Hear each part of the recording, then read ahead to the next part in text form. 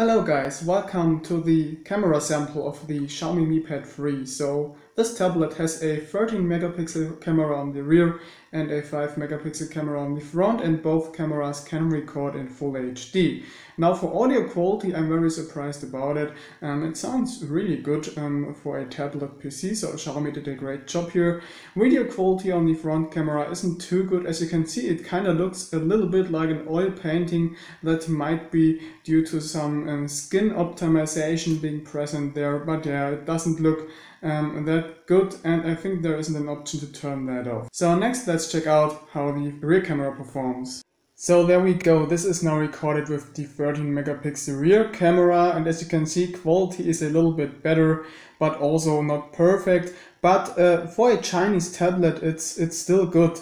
I mean, if you look at what Tesla's tablets usually deliver in the camera department, this one is far better. So let's check out if there is autofocus. Nope, doesn't seem like it. I need to tap to get a sharp picture. So okay, no autofocus there. But yeah, on a tablet you don't use the camera that much, right? Only for video chats, and for this it's totally okay, I think.